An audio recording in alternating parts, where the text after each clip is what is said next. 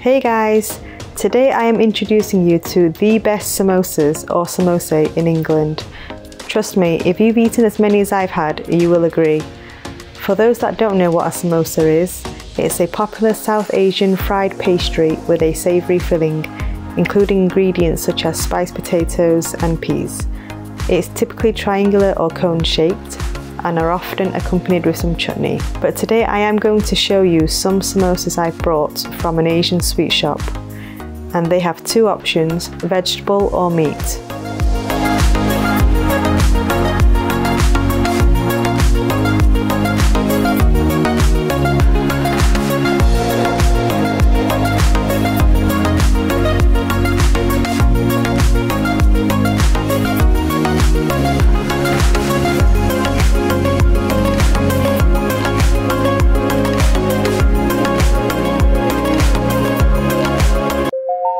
Fillings.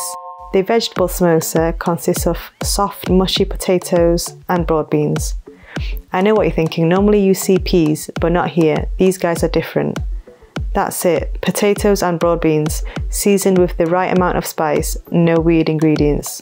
The filling is so soft and pillowy, it's so satisfying and comforting. The meat samosa consists of keema or mincemeat with broad beans, and that's it. I don't know the specific spices and aromatics added, but let me tell you, it tastes perfect. It's a subtle spiced flavour, and the flavours are spot on. Not too spicy, not too salty or greasy. The meat is soft, crumbly and flavourful. They are both equally so Moorish, addictive and delicious. The fillings are so full, it's packed, they are so generous with it. Have you ever had a meat samosa but you bite into it and it's basically a vegetable one with bits of meat in it? Like it's got potato with some keema basically. It's not like that here. When you ask for meat samosa, it's keema and no potatoes. They've got it right, trust me. People struggle to pick which they like more, veg or meat. Even the meat lovers are converted to being vegetable samosa fans.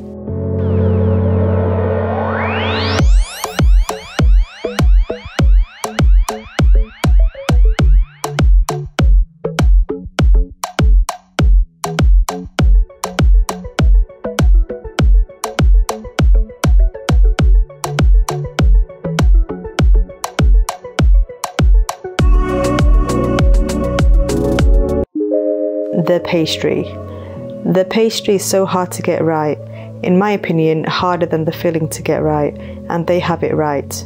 It's thin, flaky, crispy, not greasy, not thick, not stodgy. It's not the doughy, thick pastry, and it's not the spring roll pastry. It's authentic, and it's the best pastry for samosas.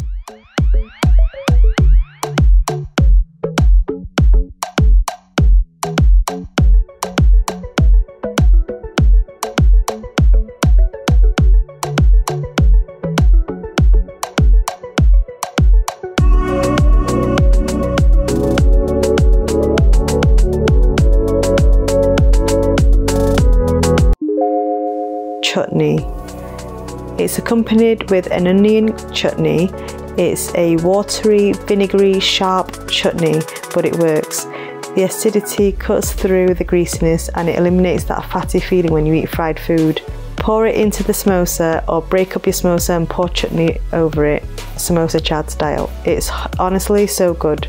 Have it plain or break it up, load it with yogurt, chutney, chickpeas, masala, spices, tamarind sauce, pomegranate, crunchy stuff, and make a samosa chaat out of it. This is the best samosa you can buy to make a chaat with. We drive 45 minutes to buy them. We are real fans. Honestly, we can't get enough. These guys make batches and batches all day long. If you're going to buy some samosa from them, they're most likely still hot, freshly fried, or at least warm.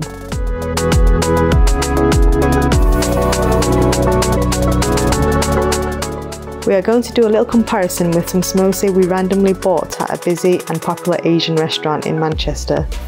We bought one veg and one meat. Remember the type of pastry I mentioned earlier, that thick, stodgy, doughy type? This is the one. The type where it leaves your samosa cravings unsatisfied. The size is obviously smaller, The fillings are less packed, and most importantly, the flavours are just not there. Honestly, I wasn't interested after the first bite, it was too salty. The spices aren't right. Sometimes less is more. When there is too much, it's just overpowering, and I feel like a samosa is just a simple, tasty snack, and the fillings should not be overdone with spices. Remember when I said earlier about meat samosas often having potato in and then small amounts of meat? This is a good example. It was hard to tell which was the meat and which was the veggie samosa here. These samosay were priced at £2.60 for two. That's £1.30 each. And my favourite samosas, how much would you pay for them? They're £1 each. I can remember when they were 60p. They have increased in 10p increments over the years and now priced at £1. In my opinion, it's still worth it if you compare to what its competitors produce. For example, aside from the difference in pastry and the vast difference in filling and flavour, look at the weight of my favourite samosas, which are both over 100 grams. And compare that to the weight of the others we bought, both under 80 grams.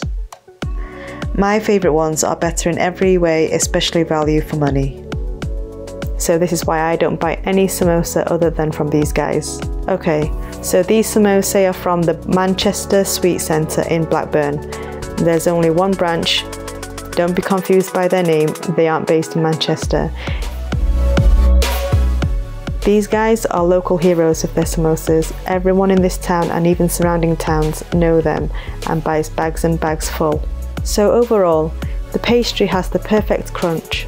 Look at it. You can't even see any oiliness on it. Filling.